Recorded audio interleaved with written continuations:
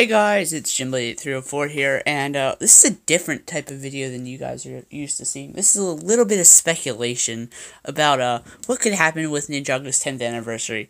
So, as you guys know, Ninjago was released in 2011, and in 2021 will be the 10th anniversary of the show.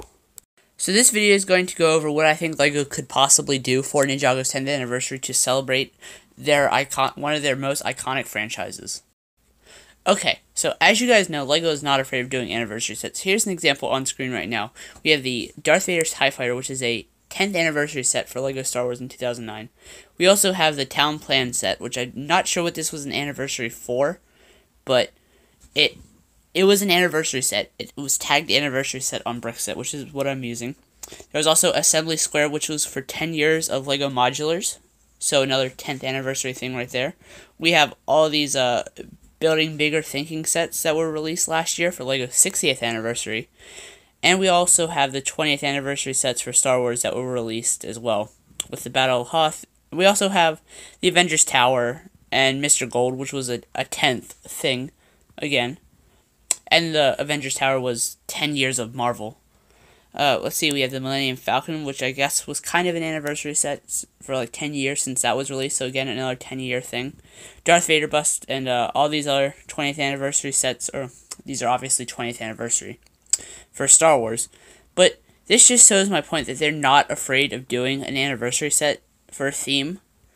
But here's my thoughts on what LEGO could do for Ninjago. So a member of the LEGO Ninjago community by the name of Ninja Whip has tweeted this message that you see in front of you out to LEGO. I will read it here in just a second.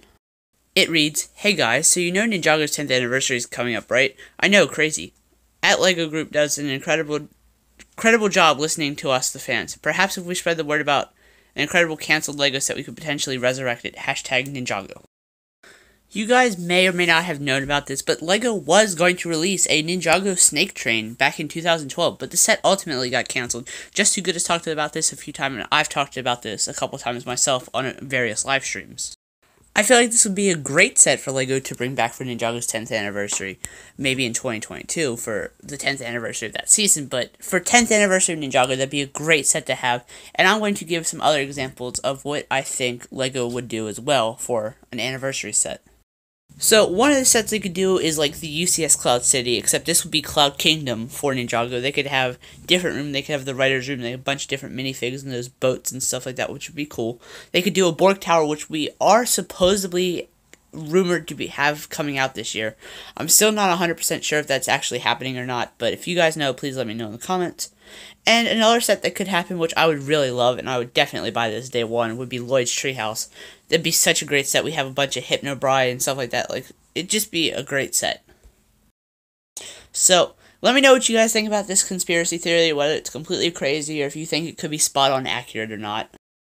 I feel like this would be a great idea for LEGO to do in the future. Obviously, I don't see how it could go wrong. The sets would sell great. I would buy one of each, obviously. I mean, I might buy more than one Lloyd's Treehouse, but that's another story for another day.